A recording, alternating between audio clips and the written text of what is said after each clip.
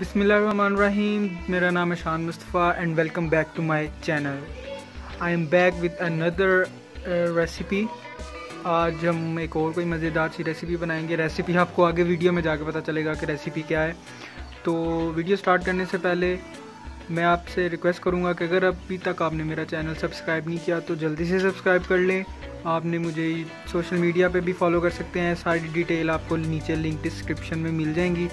तो चलिए स्टार्ट करते हैं। बिस्मिल्लाहिर्रहमानिर्रहीम के साथ स्टार्ट करते हैं। और आज जो रेसिपी मैं बनाने जा रहा हूँ वो है बिल्कुल प्लेन, जो हमारा वनीला केक जो होता है सादा वाला, वो वाला केक हम बनाएंगे। तो उसके लिए मैंने घी ले लिया था तकरीबन 300 ग्राम्स, यानी कि 1.5 कप घी लेके इसको मैंने मेल्ट कर लिया था। मेल्ट करके और दोबारा से इसको जमाना है। अच्छा, ये प्रोसेस इसीलिए करना है क्योंकि घी के अंदर जो होता है वो ग्रेन होता है, दाना होता है। तो अब अगर आप उसको बगैर मेल्ट किए बनाएंगे तो वो फिर अच्छा स्मूथ नहीं होता। इसको बीटर से आपने अच्छी तरह से बीट करने वाले हैं कि उसका जो कलर है ना वो येलो से वाइटिश में आ जाए और ये बहुत स्मूथ सा हो जाए। अच्छी तरह से इसको बीट कर लेना। अगर आपके पास हैंड बीटर है तो आप उससे कर लें। फिर इसके अंदर जाएगी हमारे पास 1.5 कप के जितनी चीनी। 1.5 कप के जितनी इसमें चीनी जाएगी, मतलब 1.5 कप होगा इसका 300 ग्राम्स। वो चीनी डाल के फिर इसको अच्छी तरह से आपने फेंटी लगा लेनी है। मशीन से लगा लें, अगर आपके पास मशीन नहीं है, हैंड विस्क जो होता है उससे भी आप कर सकते हो। लेकिन उसके साथ फिर आपको बाद में फिर अपने बाजू भी दबवाने पड़ेंगे क्योंकि वो बहुत ज़ोर लगता है। तो इसको अच्छी तरह से आपने मिक्स कर लेना है कि ये बिल्कुल क्रीमी और स्मूथ हो जाएगा। और जो हमारी चीनी है वो बिल्कुल सारी अच्छी तरह से इनकॉर्पोरेट हो जाएगी और घुल जाएगी। ये बिल्कुल क्रीमी सा हो जाएगा। नेक्स्ट इसके अंदर आप 6 अंडे डालेंगे, एक एक करके 1 बाय 1 इसमें अंडे करके डालने। सारे एकदम डाल के आपने मिक्स नहीं करना क्योंकि वो फिर अच्छे से मिक्स नहीं होता। 1 या 2 अंडा डालें, उसको अच्छे से मिक्स इनकॉर्पोरेट करें। देन आहिस्ता आहिस्ता आपने 6 के 6 अंडे जो है इसके अंदर आपने इनकॉर्पोरेट करने हैं और ये बिल्कुल अच्छे से स्मूथ सा बैटर जो है वो आपका रेडी हो जाएगा। देन इसके अंदर अब हमने फ्लेवर ऐड करना है। फ्लेवर आप कोई भी ऐड कर सकते हो जो भी आपके पास अवेलेबल हो। अब क्योंकि हम इसको बेसिक केक बना रहे हैं, जो बेसिक सादा सा जो पाउंड केक होता है वो बना रहे हैं, तो इसके वनीला फ्लेवर जाएगा। वनीला 2 टीस्पून के जितना इसमें वनीला एसेंस मैंने डाल दिया था। वनीला एसेंस डाल के अगेन बीट इट वेल। अच्छी तरह से इसको बीट करें। जितना अच्छा होगा उतना ही अच्छा आपका केक बनेगा, उतना ही अच्छा स्मूथ और सॉफ्ट और लाइट केक आपका बनेगा जितना अच्छा बीट होगा।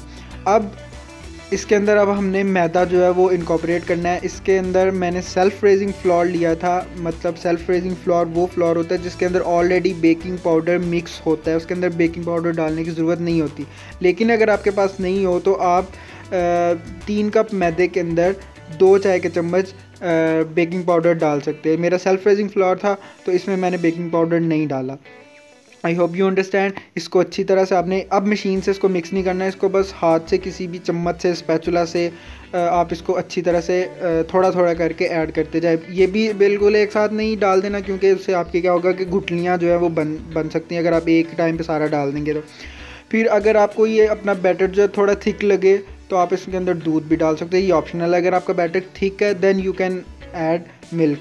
आधा कप के जितना मैंने इसमें दूध डाला था क्योंकि मेरा बैटर थोड़ा थिक था। अच्छी तरह से इसको मिक्स कर लिया। यू कैन सी कितना स्मूथ बैटर माशाल्लाह से तैयार हुआ है। अब इस टाइम पे आप इसमें फूड कलर अगर आप देना चाहो, उसको कोई फूड कलर डालना चाहो तो आप डाल सकते हो, येलो फूड कलर या कोई भी अपना पसंद का, लेकिन मैं नहीं डाल रहा। नेक्स्ट इसके अंदर केक पैन जो है वो मैंने रेडी कर लिया है। मेरे पास स्प्रिंग वाला था जो साइड से खुल जाता है, लूज बॉटम।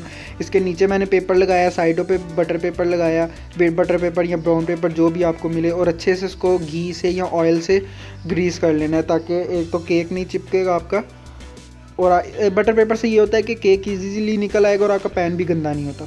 देन बैटर जो है इसके अंदर डाल लें। मेरा बैटर थोड़ा ज़्यादा था तो मैंने इसको 2 केक पैन में जो है डिवाइड कर लिया। अब इसको बेक करने की बारी है, वो अब आपकी मर्ज़ी है, जिसमें मर्ज़ी बेक कर लो। चाहे ओवन में बेक करना है तो 180 डिग्री पे ये तकरीबन 30 से 40 मिनट बेक होगा। और मैं इसको क्योंकि देगची में बना रहा हूँ, मतलब पतीले में बना रहा हूँ, तो इसके नीचे मैंने रेत डाली थी, ऊपर स्टैंड रखा है और इसको अच्छी तरह से प्री हीट कर लिया था तकरीबन आधा घंटा पहले। नेक्स्ट इसके अंदर आप केक पैन रखें, उसको कवर कर दें और इसको 30 मिनट से 40 मिनट तक लगेंगे इसको बेक होने में। आप जब इसके अंदर टूथपिक डाल के चेक करेंगे तो वो टूथपिक आपकी क्लीन निकलनी चाहिए। इसका मतलब होगा कि आपका केक जो बिल्कुल रेडी हो चुका है। 30 से 40 मिनट के बाद नाउ मैंने इसको निकाल लिया था इसमें से, पैन में से। नाउ यू कैन सी कितना अच्छा सॉफ्ट केक जो है वो रेडी हुआ है। अगर आप देखें कितना माशाल्लाह अच्छा केक रेडी हुआ है। ये बिल्कुल प्लेन केक है, सादा केक। इसको आप कस्टर्ड वगैरह का ट्राइफल बनाए उसमें भी यूज़ कर सकते हैं। अगर आप चाय के टाइम पे इसको ऐसे ही खा सकते हैं। यहाँ इसके ऊपर अगर फ्रॉस्टिंग करना चाहे कोई भी चॉकलेट या स्प्रेड वगैरह आप लगा सकते हैं। तो आई होप आपको ये रेसिपी अच्छी लगी होगी। बहुत ही कोई यमिंटो वाली रेसिपी है ये, यमी वाली। आपने ज़रूर ट्राई करना है। मुझे कमेंट में बताना कि कैसी बनी। आप बना के तो पिक्चर भी मुझे सेंड कर सकते हैं। इसके अलावा सोशल मीडिया पे फॉलो करें मुझे, प्लीज़ फॉलो करें।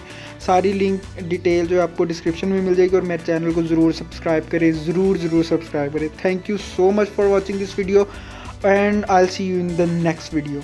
अल्लाह हाफिज़।